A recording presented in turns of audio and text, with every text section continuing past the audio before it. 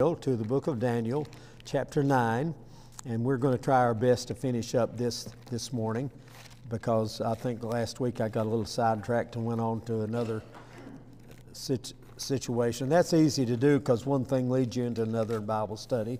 It's hard to stay with the text sometimes because of what's written.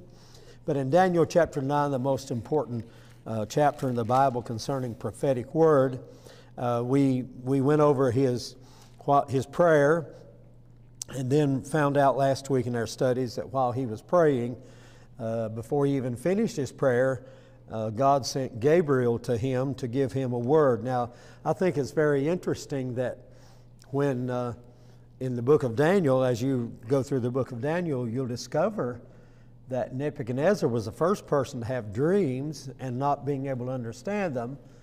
God gave Daniel the revelation to the dream. And so he was able to tell Nebuchadnezzar what God was trying to say to him through that first set of dreams. And then here we are, Daniel has had dreams, and God gave him the instruction about these dreams. And now Daniel is asking God. Daniel had this dream here that we've talked about, and he couldn't understand it even after been given the understanding about these other dreams. He couldn't understand this dream, so he prays and seeks God's guidance in this matter, and God sends Gabriel to him. And here's what he says.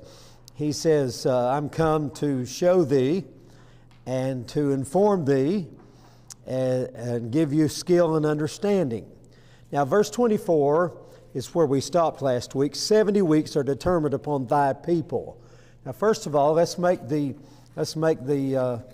statement and the understanding that we're talking about something that is, in the days of Daniel, of course, was to the Jewish people only. They were the ones in bondage. They were the ones in captivity.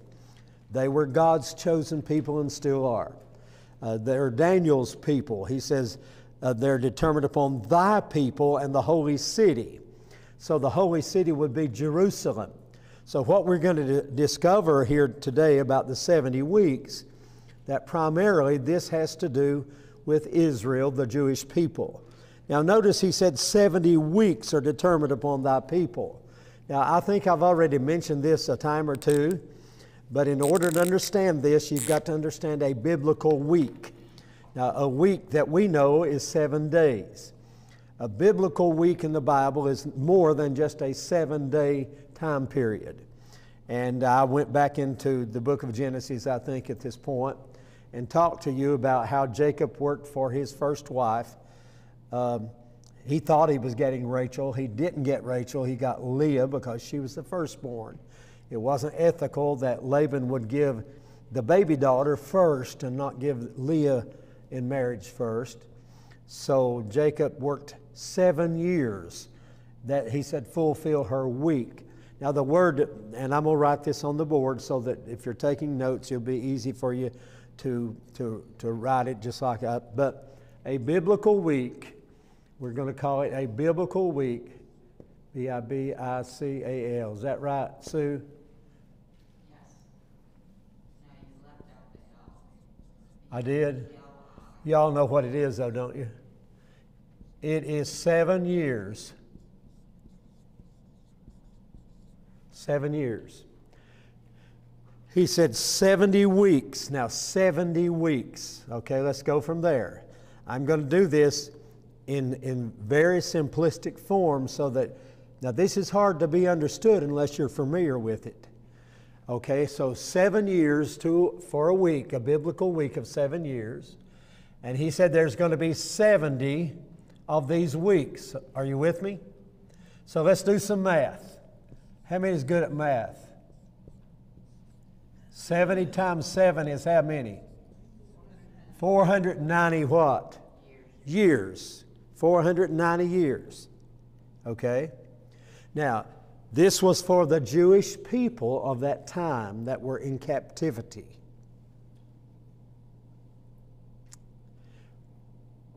Why did God say 70 weeks are determined upon thy people? 7 times, that's 490 years. And we got to start with the base of 490 years. Now, they stayed in captivity for 70 years, of course. And then he goes on to tell what's going to happen. We went over that last week. Now, when does this 490 years start? Know therefore and understand that from the going forth of the commandment to restore and build Jerusalem unto the Messiah the Prince shall be 7 weeks. Okay, are you with me? Now, go back, if you want to turn back to Nehemiah chapter 2. Nehemiah chapter 2. The book of Nehemiah, the book of Ezra and Nehemiah are great books in understanding the rebuilding of the temple, the rebuilding of the wall, the street, the city, and so on. And in Nehemiah, and let me give you a little bit about Nehemiah. He was a really great man. He was the son, his father's name was Hachaliah. What a name. I'm glad my dad's name was only Herman. That was easy to understand. But I never did call my dad by his first name. I never did. That was taboo in our family. We didn't do that. We never did do that. I called him Daddy or Dad. Now, his brothers come to him. Nehemiah is the wine taster for the king. That was his job. What he did, when they prepared the food for the king, he got to taste it and drink a drink of the wine that the king was drinking. And if it didn't kill him, then that food was served to the king. So he was the wine taster. That's what his job was. And he was sort of like the court jester. He had to come in to court and have a big smile on his face and a jovial attitude. He had to come in and be happy. And if he wasn't, and they saw there was something wrong with him, according to the laws, the Babylonian law was, the king could order that his head be taken off immediately. He could have been taken out and killed because that was part of his job he was supposed to do. So when his brothers come to visit him, the Bible tells us, and I'm just paraphrasing here for the sake of time, he says, how are things back home? How are things going back home? They say, not very good. And here's what they tell him. If you want to read it, I'll read it to you. They said, the remnant that are left of the captivity that are in the province, number one, they're in great affliction, the province and reproach. The wall of Jerusalem is broken down, the gates thereof are burned with fire. And he said, when I heard these words, I sat down and wept and mourned certain days and fasted and prayed before the God of heaven. And so as he began to pray, and this prayer of his is one sort of like Daniel's prayer is, it's awesome. It's a prayer that you can read and study to learn about biblical praying. And when he hears this news and he gets under a burden, he was a broken man, but he was a burdened man. And so he says, Lord, I want you to do something about this. Be careful how you pray for God to send somebody. You'll be the person he sends usually. I'm seriously telling you that. You say, Lord, I want you to send somebody to witness to my unsaved person. He's going to send you to do that job. Be careful about how you pray about a lot of things, because God might be calling on you. And so here's what the Bible said, that when he went in before the king, and the king, they wanted to know, said, what's wrong with you? Why are you so sad? What's your problem here? Are you sick? There's sorrow in your heart. You can read this in chapter 2. And so that's his cue. That's his opening. And so when the king wants to know about why he's so burdened and sad and downhearted and all this, he tells the king, he said, listen, verse 5, he said, if thy servant have found favor in thy sight, I want you to send me back unto Judah, unto the city of my father's sepulchres, that would be Jerusalem, that I may build it again. And so the king and queen are sitting there, and the king says to him, well, how long is this trip going to be for you? Notice in verse number 6. So when they converse about this. Now, keep in mind in your Bible, not everything that goes on is written in your Bible. The Bible's not a history book. It's an inspired book of God. And the theme of the Bible is Jesus and His redemption for mankind. It's not the history of everything that goes on. Some people, when they read the Bible, they don't read between the lines. This wasn't all the king and Nehemiah said. That's all the Bible records that was said, but they had a conversation about this situation. The king is talking to him, and he's asking questions and finding out about this situation. So it pleased the king to send me, and I set him a time. So he gave the king time, and he said, listen, I want more than just to go. I want you to send me. I want you to supply me. And then he said, I want you to give me the security that I need. Notice this. He said, I want you to, the king said, well, I'm going to give a letter to the keeper of the king's forest so that they can cut these trees down. They can make beams for you when you build, need the lumber, need the beams and so on. And the king granted all this, and this was in the hand of God, the will of God, because he said, the good hand of my God was upon me. And so he goes to Jerusalem. Now, in chapter 2, here's what the edict of the king is. And here's what we're going to use, and what all conservative Bible scholars down through the years have used this to start this time period of 490 years. It's Nehemiah. I want you to look at this. Nehemiah chapter 2. The king orders this, that he would go to Jerusalem.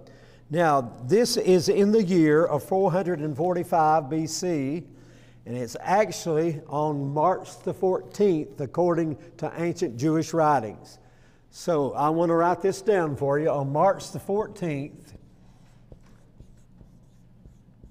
the year 445 BC is when the edict or the order was by King Artaxerxes, also known as Ahasuerus, to rebuild the temple, restore Jerusalem, rebuild Jerusalem, the temple and the wall and so forth.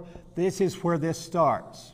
Okay, now, that's what the Bible says in Daniel chapter 9. It begins with the order of the king. I think it's in my Bible. I lost it. What's wrong with me this morning? Did I not read that in my Bible? I think I did. You all know that I did? Well, you all are dry this morning, aren't you? What's going on? Nobody's responding. What's happening? It's a beautiful fall day out there. Oh, I guess you got frostbitten. Anyway, here's what he said. Verse 25. Know therefore and understand, so we've got to understand this, that from the going forth of the commandment to restore and build Jerusalem unto the Messiah the Prince shall be 7 weeks. 7 weeks of years is 490 years. So from this point here to the coming of the Messiah will be 490 years. Look what he says. The street shall be built again, and the wall in troublesome times, and then after 62 weeks, the Messiah will be cut off. So, from here to here is going to be 69 weeks. Then, the Bible said 60. How much is a score? 20 years. 3 times 20 is what? 60. And then he says 2 more years is to be added to that. You got that? That's 62 years. So take 69. This is a minus. And what do we have? We have 7. Have you got it? Are y'all writing this down? Oh, you're trying to. So you've got 69 weeks and then 62 weeks, and you subtract this, and then you've got 7 weeks, which it means 7 years of Great Tribulation. That's why we say the Great Tribulation will last 7 years. This is taken right here from Daniel chapter 9. Now, do you realize that according to history, right here is when this edict of the king was ordered and given. March the 14th, 445 BC. According to Sir Robert Anderson, who was an Englishman who was great with numbers and math and a great Bible scholar. I have two of his books in my library, Sir Robert Anderson. He went back, and of course there was also an Anglican rector named Ussher, and if you've got a good study Bible that's got the dates at the top of your Bible, the years, mine does. I don't know if yours does or not. They use Ussher's calculations on years. Do you know the day that Jesus rode into Jerusalem on the donkey to present himself as king to the people, the Jewish people, was on March the 14th? Are you with me? 62 weeks of years after this, March the 14th, and it falls sometime around 30 to 33 BC. When did I write AD? Because I'm not paying much attention. Jesus was, when he was crucified, does anybody know how old he was? 33 and a half years, technically speaking. So, do you know that God keeps good time? Now, when Jesus was presented as king to the people of Israel, did they receive him or reject him? They rejected him. He rode in on a little donkey that day, and they rejected him. So 62 weeks, and then after 62 weeks, the Messiah would be cut off. Now the word cut off actually is the same word that we would call in the New Testament would be crucified. This is the time element. This brings it all up, this 62 weeks, brings it up to the time that Messiah would be cut off.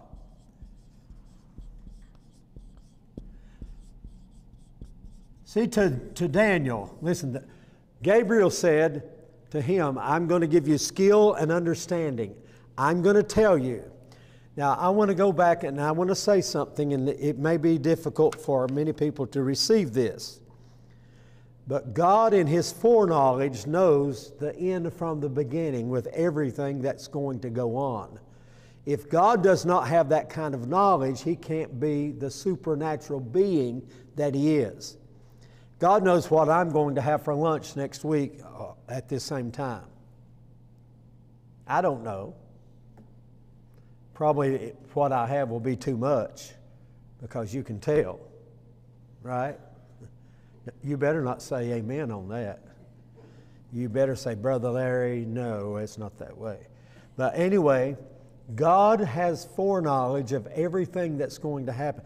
By the way, God has decreed already everything that's going to happen in the rest of time. It's in His mind. Listen, I've explained it to you in a most simplistic way that if you watch the part of the parade that passes you, but if you're up above the parade, you see the starting and you see the ending of it. You see it all. And see, in God's mind, everything that's supposed to happen is already a finished work in eternity. When Jesus Christ hung on the cross and cried, Father, it is finished, the redemptive plan of God in the mind of God was a completed work right that very moment when Jesus died. So everything that, listen, God already sees you as His bride in heaven. He knows how many is going to be in the bride. There won't be any empty plates at the marriage supper. He knows all this stuff. He's God. There won't be any empty mansions of some believer that didn't make it. God knows this stuff. I hope you see this. Because, see, most preachers preach a little bitty God. I don't. I preach a great, almighty God with all knowledge, all power, all wisdom. He knows everything there is to know. The Bible said He knows what I'm going to think before I ever think it. The psalmist said He knows my thoughts even from afar off. God knew the very moment I would be born. He knows everything about me. And the amazing thing is, He knows all my faults. Well, He doesn't see my faults now, but He knows that I have faults. He knows that I'm not perfect, and He still loves me in spite of all of that. Isn't that amazing? It's amazing. But see, when you got saved, your entire life was placed under the blood of the Lord Jesus Christ. And you don't have to, listen, you don't have to worry about God ever kicking you out of the family, because you are bone of His bone and flesh of His flesh. Now, I know some people don't see that, but I found that in the Bible. There's no such thing as a believer not going to heaven. But if you're really a true born-again child of God, you are already incorporated into the bride of Christ, and you'll be there. He may have to drag you across the finish line, but you'll be there. You'll be there. Amen. Now let's get back to what we're saying. Messiah is going to be cut off. And then from the time that Messiah is cut off, that would be the crucifixion, till the second coming, the return of the Lord Jesus Christ. Now you know the return of Jesus, or the Messiah, is in two phases. Are y'all still with me? If you are, shake your head so I can see it. Okay. The first part of the second coming of Jesus is called, we call it the rapture. If you want to be technical about it, the word rapture is not really in your Bible. It's a Latin term that means to be caught up with great joy, delight, ecstasy.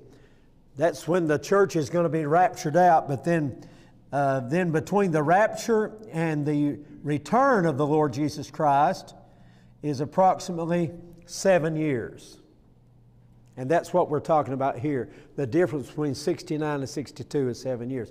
See, the time frame between the crucifixion of the Lord Jesus Christ and the consummation of the bride, and only God knows when that's going to take place. There's no such thing as a human being knowing how much time is going to be involved between the time that He died on the cross and gave His life, the crucifixion, when He was cut off. He stayed in the tomb for 3 days and 3 nights. He came forth, and then, of course, we know that 50 days later was the Feast of Passover, Pentecost, and He told His disciples to wait, and the Holy Spirit came on the Feast of Pentecost. And by the way, that wasn't a one-time feast. That was carried on every year, and is still being carried on by the Orthodox Jews every year. There's some churches that teach, that Pentecost is still being carried on among the Jewish people. It's 50 days after the Passover. And by the way, do you know what the fall feasts are that's being carried on now? Do you realize that just a few weeks ago we had the Feast of Trumpets? That lasts for 2 days. Why 2 days? It's a different day on the calendar every year, because no man knows the day or the hour when Jesus is going to come. And the Feast of Trumpets, it represents the coming of the Lord Jesus Christ. Trumpets are going to be blown. I'm telling you what I believe. I believe that the fall feast will be fulfilled exactly at the time and the day as the spring feast have already been fulfilled. Jesus Christ died on the very day of Passover. He was a Passover lamb. And so that's a study within itself. The feast, listen, the Day of Atonement is being observed right now. It's the day when they believe the gates of heaven are open, and they believe that's what that you have to have a week of repentance, and we could go into all that. The books are looked at to see what life people are living and so on, and they call their people to repentance during that time. And it's called, and in the Old Testament days, under the law of Moses, the Day of Atonement was the holiest day of the year. And that's when the great high priest went in behind the veil with the blood of the animal that was slain for the sins of all the people of Israel. And he went in behind the veil and offered the blood on the mercy seat, sprinkled it 7 times on the mercy seat. He first went in with an offering for blood for his own sins, and then he went back in and carried the blood to offer on behalf of the people. And do you know ancient Jewish writings say that they put a rope around his ankle, so that's not in the Bible, but that's in ancient Jewish writings, that if God was to strike him dead, if he wasn't fully qualified to do what he was supposed to do, and God struck him dead in that situation, They could pull him out with a rope because no other person was allowed in behind that veil. It was such a holy place. And that's where the Mosque of Omar sits today, is on the foundation stone of the world, according to the Jewish belief. And it's the stone where Abraham offered Isaac, and Mount Moriah is the place where Jesus offered himself on the altar of the cross. And so you're getting it all full today, aren't you? Amen. But I'm telling you that all this has significance. Everything that was done in the Old Testament was a type and shadow of the Lord Jesus Christ who would come. The Old Testament looks forward to Jesus and His death and burial and resurrection. The New Testament looks back to Jesus. We look back to the cross and what was accomplished at the cross for our salvation, our redemption, the promises of God. They're all in the Lord Jesus Christ. He's made unto us wisdom and righteousness. See, if you have Jesus, listen, God doesn't see you. I don't care how much of a failure you think you are. And the devil wants you to believe that you're nothing, you're a nobody, you've failed so much. God's, He's disappointed. God's not one bit disappointed, because if God could be disappointed, He couldn't be a perfect God. Are you with me?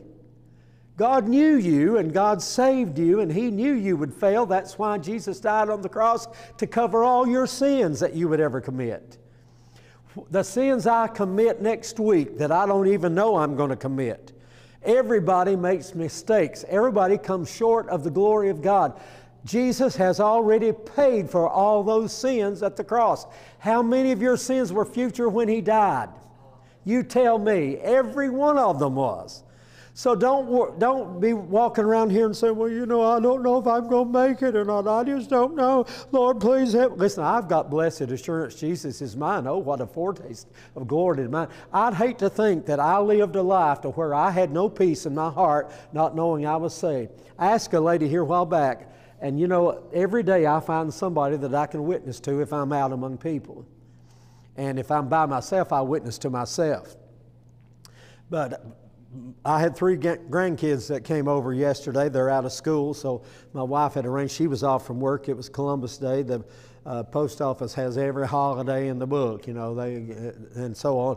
And so she said Sunday night, she said, I've made arrangements that the 3 kids, Derek's 3 kids, are going to come down and spend the afternoon with us. And I said, well, I've already got plans to work. I'm sorry. Well, she said, we've not been with those kids in a month. And she said, I just want to see him. I want to be with him.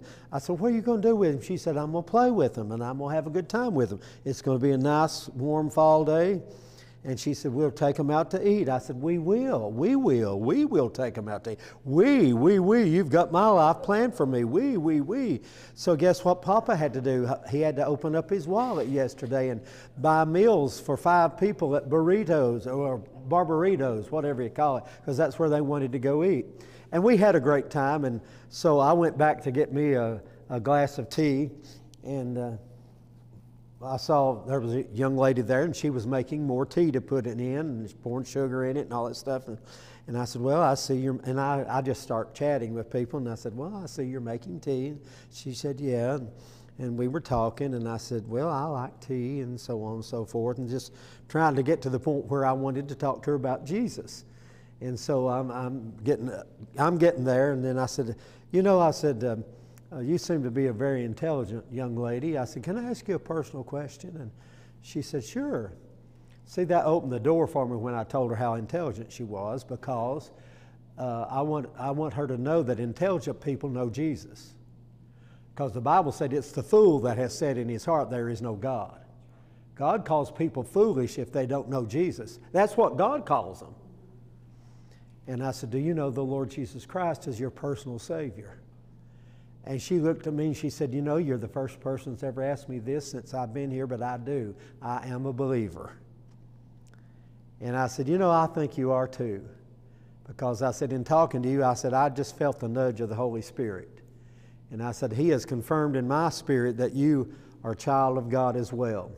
And I said, I want to tell you my story. And I began to share with her about how God had raised me up from a deathbed when I was in the hospital.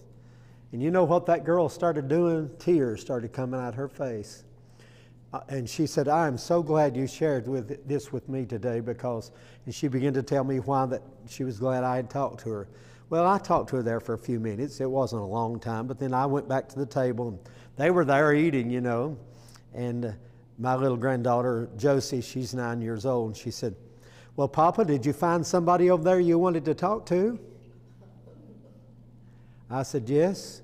What were you all talking about? I said, matter of fact, I was talking to this girl about Jesus. Well, she said, Papa, you could come over here to the table and talk to us about Jesus so we could eat. It was so funny. It was just comical. But we had a great time. I told my kids, of course, now she's 9, her other little sister's 7, and then their brother's 4. And he could care less about Jesus as far as anything like that. He's just a little boy, and he was making him a paper airplane and flying it, you know. And he had me to make him a paper airplane, and we flew it back and forth there in Barbaritos and, you know, playing around. And they like to play with Papa and Nana because we play with them. And they told me one day we were out at my house, you know, I've got a real flat yard there in the back, and we get out there and play. And they said, this is the first time we've ever saw you down in the grass. And of course, when you know, we were playing kickball and stuff, and I got down in the grass. Well, guess who got on top of me? They all got on top of me because they had to, you know, be like that. But going back, if I'm out and among people, I try to find somebody that I can talk to about Jesus.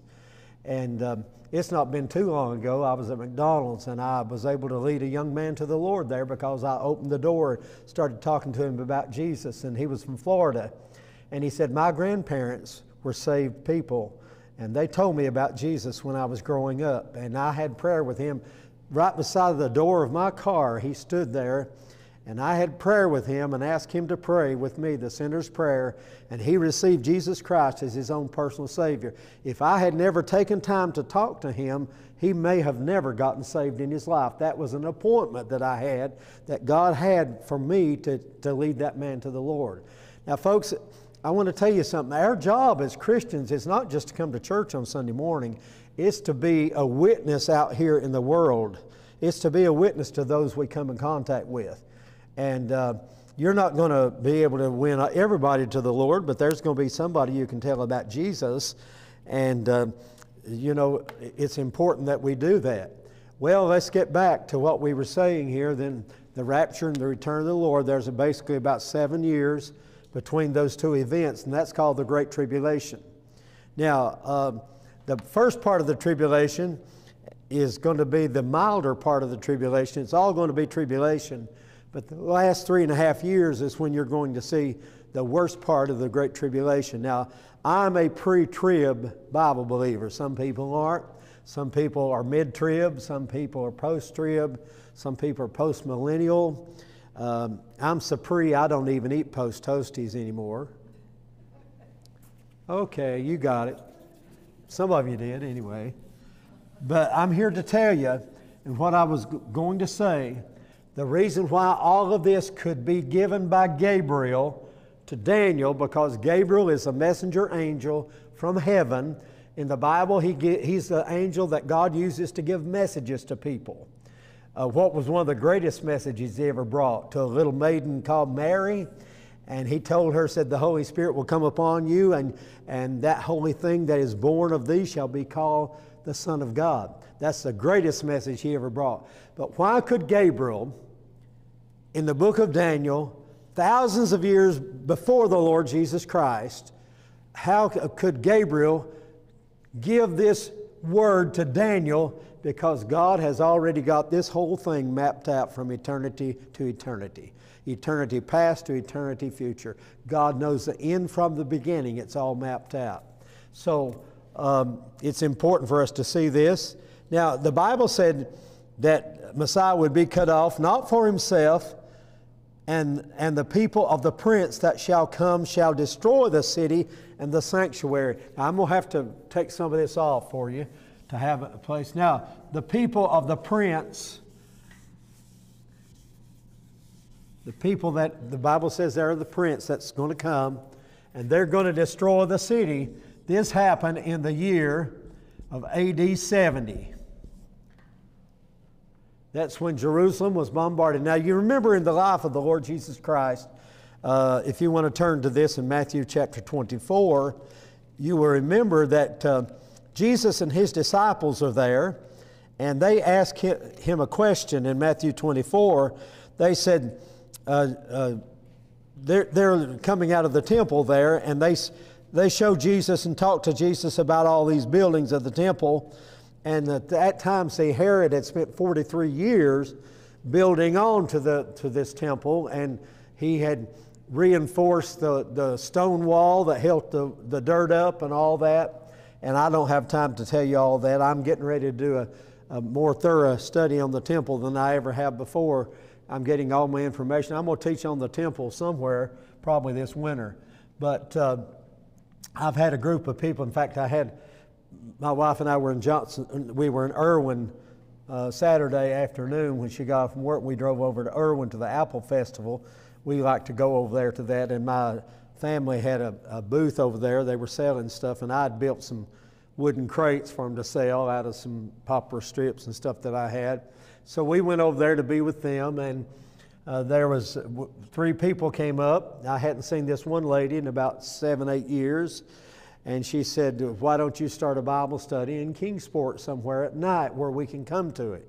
She's the 4th person that's asked me that, so I think that might be of God, don't you? I think it'd be God's will for a group of people to study the Bible on a weekly night somewhere. But anyway, they said they wanted to study and learn about some things that they weren't hearing anywhere else. And I said, well, I'll be the one to give it to you, because preachers who preach on Sunday mornings don't have time to talk to you about the temple and the tabernacle and stuff like that. They've got other things they need to address as a pastor. But Jesus, in Matthew 24, as they are talking about the temple and the furnishings and how elaborate, and by the way, Herod tried to impress the Jewish people. Now, Herod was not a full Jew. He was an Edomite. He was the descendant of Edom, who was Esau. And of course, he was not the covenant that was not made to Abraham, Esau, and Jacob. It was made to Abraham, Isaac, and Jacob being the recipient instead of Esau, his brother Esau.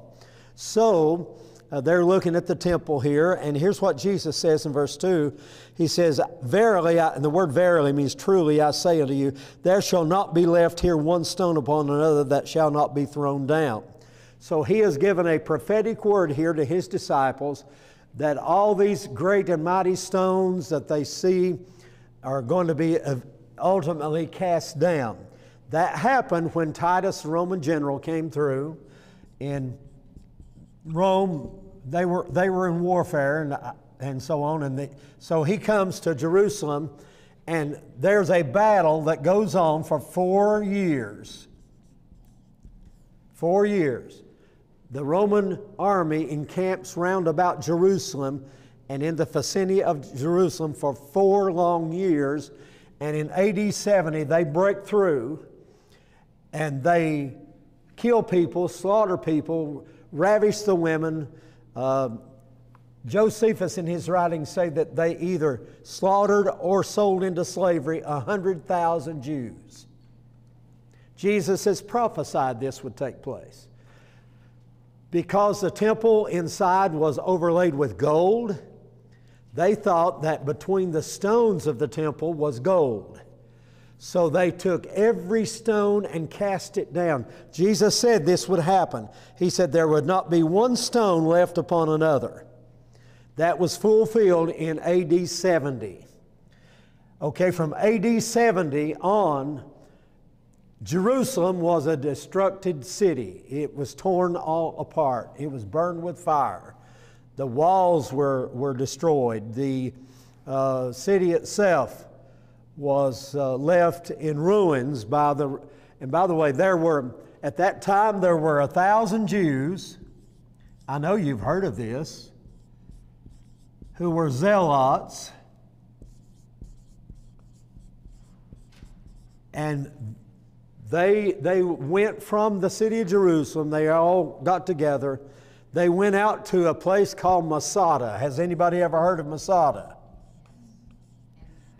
Masada was a fortress that Herod had built on top of a mountain, and he said that no one would ever be able to go there or get up there. 1,000 of these Jews said they went and there was food stored there, and they stayed there until the Roman army built a dirt ramp to where they could get up the side of that mountain on, and when they got to the top, they found out that there was only 2 or 3 people alive that had hidden themselves. The rest of them had all killed each other rather than being placed as a slave or killed by the Romans. It's called Masada. There's been movies made about it. I know you've seen them or heard about them. And if you ever get to go to, did you get to go to Masada? I'm sure you did when you went. So we didn't get to go. The guy that was over our tour group said he'd been there 40 times, and he said it's hot down there.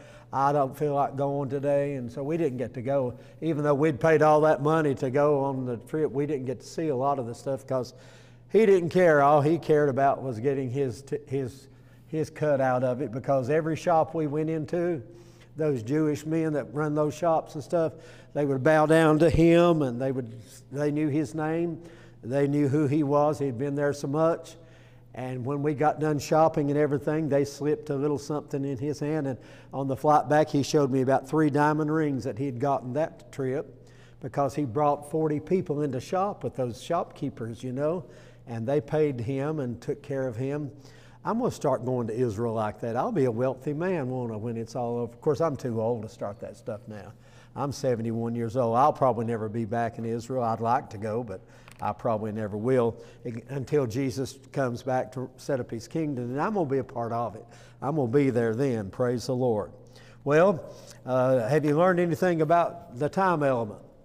This scripture, listen, this scripture of Daniel has partially been fulfilled, but there's still yet more to be fulfilled. Are you understanding what I'm telling you? Not all of it has been fulfilled at this point, because listen, we've got 2 more chapters. We've got 3 more visions to go through. So I want to encourage you to read ahead, and let's get started in chapter 10. We'll finish up here on chapter 9. My time is gone just about it. The prince that shall come to destroy the city of the sanctuary, and the end thereof shall be with a flood, and unto the end of the war desolations are determined. Now, like I say, that part of it was fulfilled in AD 70. Then in verse 27, he shall confirm. Now the he is important. He is not talking about Messiah or Daniel or any other human being other than the Antichrist himself. He's going to confirm a covenant with many for 1 week, and that's the 1 week that is known as the 7-year tribulation period. 7 years makes up a biblical week of great tribulation. Okay, he's going to, when the Antichrist comes, by the way, I'm convinced he's in the world today. I have no doubt about that. I watch a program, and I receive a monthly magazine called Prophecy Watchers. Does anybody here know what I'm talking about? Have you ever watched that program on TV or have it where you can access it? If you do, you ought to. These men keep up with all the current events of prophetic things as they correspond with Scripture. And it's very interesting. I tape it all the time, and then when I have time, I go back and watch it. A lot of times after Jeannie goes to bed at 9:30, I sit up till 11 o'clock watching my tape programs and taking notes down from them, because she has to she had to get up at 5 o'clock this morning and go out because she had to be on the job by 6 a.m. And so I don't want to get up at 5 o'clock in the morning. I'd rather stay up late at night and study if I'm not too tired, rather than get up at 4 o'clock in the morning and do it. You know what I'm saying? I love to study, but I don't love to study that well to where I want to get up at 4 o'clock when I've gotten into bed at midnight. I need about 5 hours of sleep a night. I've been going on 5 hours of sleep for 30 years, and so that's what I'm used to. So this morning I had my clock set for 6:30, and I woke up at 5 till 6, so I went ahead and got up and saw how beautiful I was and how much I needed to do to be more beautiful. And that took a long time. I mean, I didn't get to the gym till 8 o'clock this morning. I usually am there between 7:30 and 8. But see, it took a lot more work to get me looking good so I'd be presentable to you all today. I had to get all my hairs lined up to cover that spot. It takes a while when you've only got 3 to try to weave them around. I tell you, it's hard to do. See, some of you guys don't know how tough it is on us bald-headed people. Ladies, if you ever start getting bald, you won't laugh at me because I do all this. I mean, listen, I do the best I can. One of my little grandkids told me the other day, said, Papa, you're going to have to start wearing a cap. I said, why? Because you're bald-headed. It's good when your kids recognize it, you know what I'm saying? So the Antichrist is going to confirm the covenant. He's going to make a covenant with Israel. Now, I want to tell you something, folks. There's things happening in Israel. You would be amazed at what's going on, but there's things happening. And in the midst of the week, that means in the middle of the week, he's going to cause the sacrifice and the oblation to cease, and the overspreading of abominations, he shall make it desolate. Now, this is what Daniel spoke to us about earlier about the abomination of desolation. Matthew 24, again, Jesus mentions the abomination of desolation. And in the middle of the week of the tribulation period, the sacrifice and oblation. See, now listen, in understanding this, we believe that there's going to be a tribulational temple built. I told you the stones have already been cut. They tried to take the cornerstone up on the Mount Moriah to sanctify it and anoint it, and the police stopped them from doing that. I have a video that shows them doing that. We are so close to the coming of the Lord that people in the U.S. don't even know how close we are. The Jewish people know more about that. They are right now praying for Messiah to come. And here's what they believe. They believe when they get the temple built, and I heard Shem Richmond, who's the chief high priest there, he said it's time for us to do something rather than to talk about it. That's what he said 2 weeks ago. And so that's what this ashes of the red heifer and stuff is going to be about. And so things are moving quickly. When things begin to move, they start moving fast in prophecy. And so we're closer to the coming of the Lord than anybody's ever been since he left Mount Olives and went back to heaven. And he said, in like manner as you've seen me go into heaven, I will return. And so he's coming back, and it won't be long. It won't be much longer. So this covenant that the Antichrist will make with Israel will be a superficial covenant. It will not be something that will last very long. It will only last about 3.5 years. Then in the middle of that covenant, he's going to break it with them. He's going to set himself up as God in the temple, the Bible said. By the way, this is it. Paul wrote about this in the book of Thessalonians. I'm going to give you this and I'm going to close because our time is over. We can only keep John in here for the time we need him. Amen. So he's great. He's awesome. He knows what he's doing. He's very, very intelligent and knows what he's doing. And here's what the Bible says in the book of 2 Thessalonians chapter 2. Let no man deceive you by any means, for that day shall not come, except there come a falling away first, and the man of sin, that would be the Antichrist, be revealed, the son of perdition. Now, before the Antichrist can be revealed, there has to be the time of apostasy, or apostasia, is what it's known in the Greek language, of falling away. All the conservative Bible scholars and preachers that I've had any dealings with over the past 25 years tell me that we are now in that time, the time of the falling away. When I was a kid, you can announce revival, churches would be full of people. You announce a revival today, there's not going to be very many even show up. We're in the day of the falling away. And so we might as well expect that because it's here. And then he goes on to talk about this, the mystery of iniquity doth already work. The spirit of Antichrist is already at work in the world, folks. That's why you're seeing the sinfulness, the wickedness, the ungodliness that's going on among the peoples of the world, because the spirit of Antichrist has preceded his personal person and personality, already at work in the world. And only he who now letteth, the word let there in the Greek means to be a restraining force. Only he that now letteth will restrain until he be taken out of the way. So it's important to see this. And then when the Holy Spirit, the restraining force, releases his hold, and see, when we go out, the Holy Spirit lives in us, and his work of restraining is going to be over. Right now, he's restraining the forces of evil and wickedness, If he wasn't working in that way today, you and I couldn't survive what's going on, because we would have already been killed, I'm sure, because of our faith in the Lord Jesus Christ. But he is the restrainer from all the evil that's going on.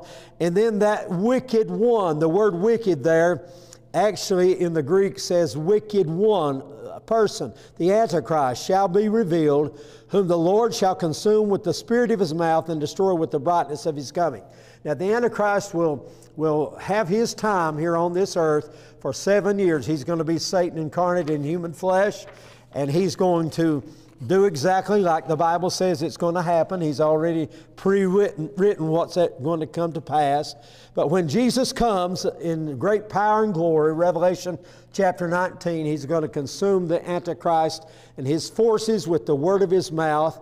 The Bible said that fire will be coming from his mouth. And so we're going to be able to study more about this as we go on and finish the book of Daniel. Now, I hope that you have been blessed throughout this Daniel study, because it's been one of the most important studies you could ever study about prophecy. Now, Father, as we close today, I want to thank you that we've had this time to talk about the 77s, the time element involved in the Messiah's coming, the Messiah's crucifixion, and then, Lord, what's going to take place at the end of the church age. I want to thank you for all of this, and I pray your blessings on our study and our blessings, Lord, on our understanding. Give us wisdom and knowledge to understand the things that you've written in your word. And we're going to thank you, Lord, for everything you do. In Jesus' precious name we pray. Amen. Now, thank you so much for coming today and being a part of the class. And Lord willing, we'll see you on next Tuesday.